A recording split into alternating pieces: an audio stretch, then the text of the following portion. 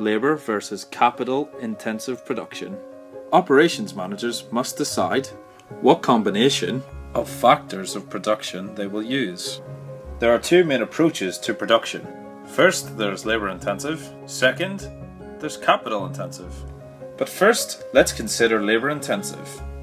It is a form of work that needs a large workforce or a large amount of work in relation to the output. Hotel Chocolate, the specialist chocolate company. This is an example of labour-intensive. Hotel Chocolate is a specialist chocolate company, and to make it even more special, they make it all by hand. Making things by hand is going to take time, as you want to get it right. This means you'll need to employ more people, which will make Hotel Chocolate's production process labour-intensive.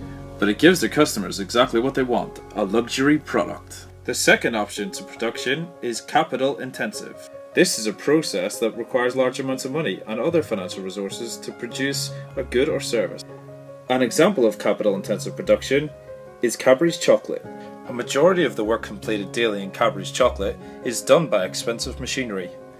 This allows you to produce large quantities of products in a very short period of time. Making Cadbury's chocolate on mass production allows the business to have large quantities to sell.